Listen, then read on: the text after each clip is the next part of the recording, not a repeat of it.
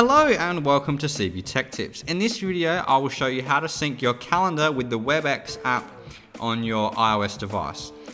So you need to make sure your school account is set up with the Mail app and the Calendar app, because as we can see here, there's a meeting with Mr. Stapleton on my calendar and another calendar, and as we can see below, all my other meetings are programmed in there already for electro engineering.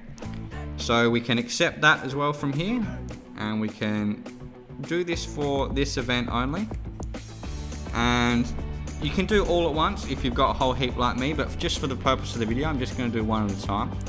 So now if we open our WebEx app, we can push allow, so it'll give you a notification about 5 minutes before your meeting starts, and it'll prompt you to access your calendar. Now it looks a bit different on mine, but it should say allow WebEx to access calendar. You want to push allow, but if it doesn't do that, you can go into settings and scroll all the way down to WebEx Meet and make sure calendars are turned on. If we go back to our WebEx app, we now should be able to see there's our meeting right there for this afternoon at 2 o'clock, which is in a short period of time. And when it's ready, it'll highlight for you to join and you can join the meeting. So that's how you sync your calendar to WebEx on an iOS device. Thank you for watching and stay safe.